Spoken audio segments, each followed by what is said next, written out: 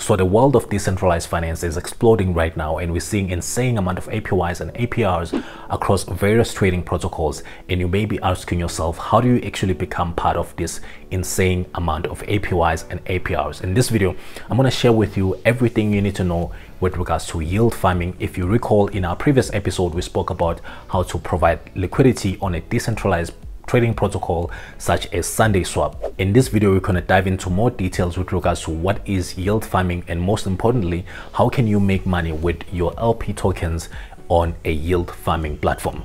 Let's get right into the video. So in order for you to follow along, we need to recap on everything that we spoke about in our previous video. In our previous video, we spoke about how to provide liquidity on a liquidity pool and an interest on your investment. So we made a scenario of an investor that has a portfolio that's worth $1,000, and this investor actually provided liquidity on a liquidity pool by providing 250 ADA and 1,000 of a SundaeSwap.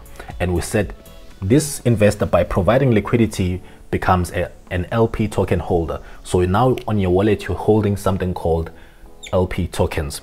Now LP tokens opens a new possibilities when it comes to actually making passive income with your investment. All LP token holders can take their tokens and provide something called liquidity farm. So you can take your tokens and stake them on a decentralized trading protocol, as I'm going to show you later in this video.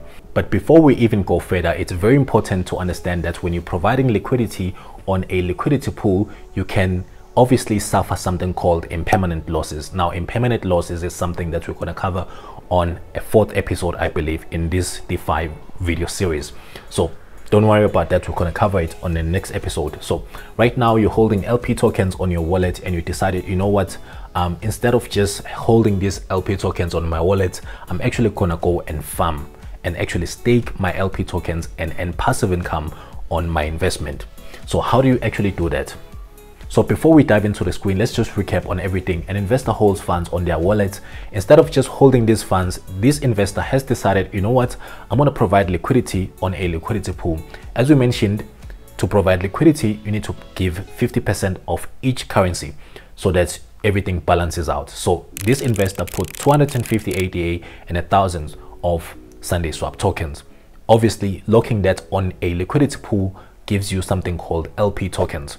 And now that the investor is holding LP tokens in their wallets, they can take these LP tokens and provide something called yield farming. Let's dive into the screen and see how this works. Now, I would have loved to use SundaeSwap, but as of recording this video, the mainnet is not live yet. But as soon as it comes live, I'm going to make a separate video. Obviously, that's going to be around part 5 of this DeFi video series. On that video, we're going to take real funds, as I've been showing you on my previous examples, and actually provide liquidity and take those LP tokens and do something called liquidity mining or yield farming. Now, we do have a project that is similar to SundaeSwap. Obviously, that is in a different blockchain, but if we come to PancakeSwap here, we can actually go to farms. You can see it says here, stake your LP tokens to earn rewards. The very same LP tokens that we've been talking about. Now, let's have a look at how this actually works in theory. I'm going to come here, and I'm actually having an APY calculator here, which I'm just going to click on. Since starting this decentralized finance video series, I've always made an example of actually having a portfolio that's worth $1,000. Now, if I put the very same $1,000 here, we can actually now see, if you're staking these LP tokens, how much money you'll be making per day. Obviously, in 7 days, you'll be making about $7, and in 30 days, you'll make about $31 US. In a year, you'll make about $465 US. Obviously, this is just $1,000. Most people can afford, I'm assuming, $5,000. Let's see what happens when you actually put $5,000. In 1 year, you make $2,238 US.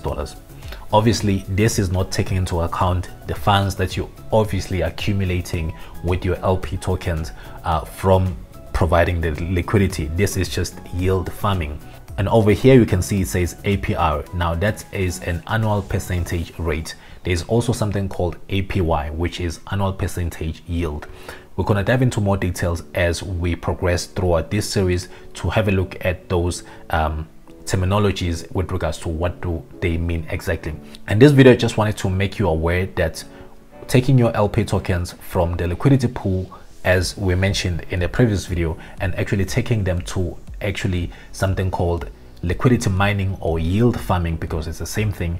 You can actually make additional passive income. And obviously, like I mentioned earlier in this video, by providing liquidity on a liquidity pool, there are so much risk associated with that, and we're going to dive into that in a moment. But the number one risk is obviously impermanent loss.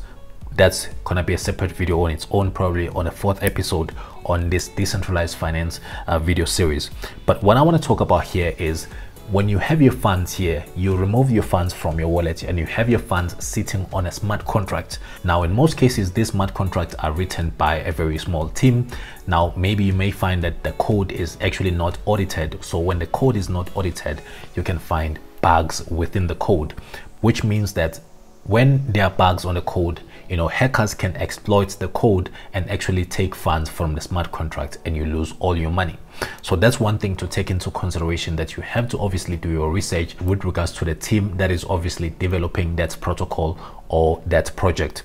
Another risk that you should know about is something called a rug pull. A rug pull is when someone develops a project and actually maybe issue a smart contract or something like that, and immediately just take the funds and run away with the funds, and you're actually left holding those tokens that are worth nothing. I've made a video on, I think, Squid Games, and that was a perfect example of a rug pull. If you haven't checked that video out, you can find it in the description of this video, or it's going to be popping somewhere here. Another risk is actually using platforms that are using collateralized LP tokens, which means you can sort of like take these LP tokens and actually invest with them on leverage. As we know, if you're trading or investing on leverage, you can get liquidated. When you get liquidated, you lose all your money. But you don't have to worry about that, because these platforms that I'm showing you here don't have that options to actually take your LP tokens and actually provide yield farming on leverage. Now, what's the safest way for you to provide liquidity and obviously not incur permanent losses or not lose money at all?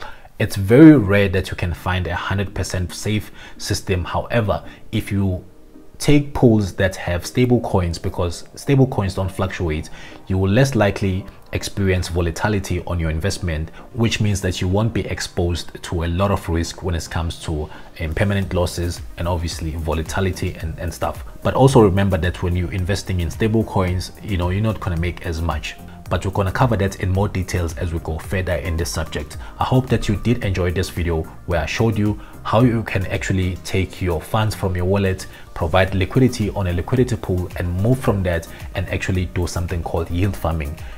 Obviously, we'll have a practical example with real funds coming up in future episodes. And I'm obviously going to make follow-up videos with regards to everything that I mentioned in this video. And speaking of follow-up videos, check the video popping up on the screen right now, because on that video, we go in depth with regards to what are impermanent loss and how can you avoid them. So go ahead and click on that.